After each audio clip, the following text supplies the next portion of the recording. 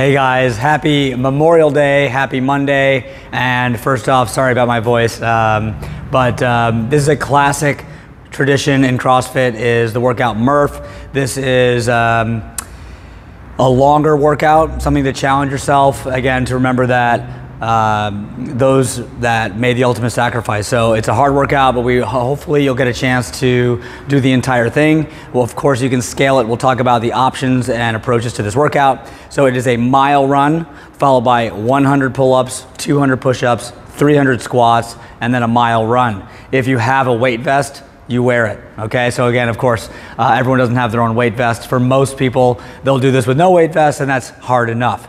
The mile at each end, all right, is up to you. Again, if a mile is too much, you can scale that distance down to something that's challenging for you. And then the work in the middle, all right? There's basically two approaches that people take for this. One is to break it up into multiple rounds. The most common approach is 20 rounds of 5 pull-ups, 10 push-ups, 15 squats, all right? And that'll equal 100, 200, 300.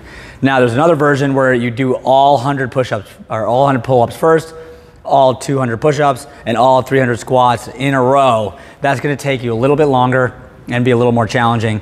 But again, that's personal preference, all right, for how you approach it. The goal here though, these simple movements perform with good standards. So for our push-ups, for our pull-ups, you can use a band, you could do ring rows, just make sure you get full range of motion every single time. If you're brand new, do something that's easy, that you can get your chin over the bar. And I recommend breaking this up into the 20 rounds of 5 pull-ups per round, again, to ensure that you can be safe on your arms and your hands and move through it with a little bit of intensity, okay? The push-ups is probably the biggest challenge for most people. Our arms fail very quickly. So we wanna make sure that every rep, our chest touches the ground and we get good extension at the top, okay? We can make this easier by elevating our hands. Okay, this is a classic scale. Okay, the higher our hands go, the easier that's gonna be.